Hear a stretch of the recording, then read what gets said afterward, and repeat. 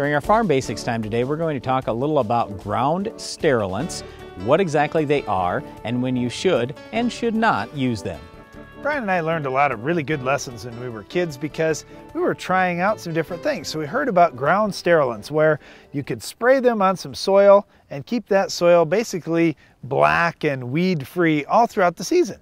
Well, we were used to running the weed trimmer like around our grain bins, for example, and we were out there every week trimming weeds, and we thought, man, Dad's got this ground sterilant in the shed, let's try some of that around the bins. And so, you know, it's just a nice innocent way to get into a product like that. And you know what, it worked really well for us, and it did cut down on how long it took us to do weed trimming because we didn't have to trim around them anymore.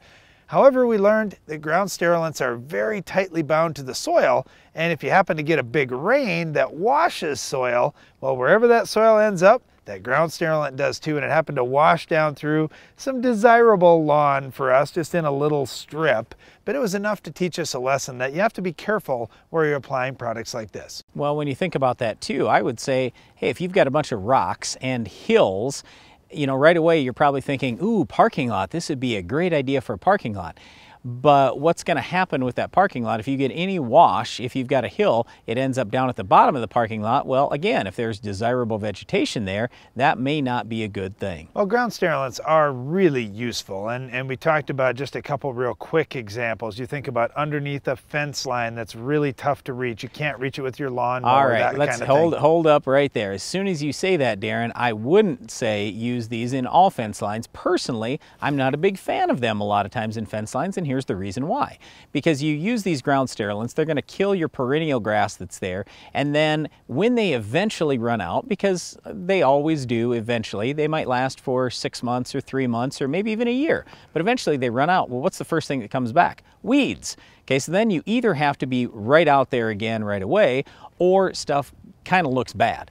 So I've actually kind of liked, in many cases, where I want stuff to look great, I want a lawn to look great, not using a ground sterilant and going out there every single week with a weed trimmer. Well, I find it an interesting discussion, and you may be thinking, wow, I'm the guy that does the weed trimming. I think this sounds like a great idea. And you may be the guy like Brian that's like, all I see is potential problems here. Maybe I'll leave that product on the shelf. The point is, there are products out there that can control weeds for a long period of time, and ground sterilants are certainly used for those types of situations, both at home and in business situations too. Just a couple examples here. Hyvar and Pramitol are products that we've used. Pramitol, for example, comes in both a liquid and a dry.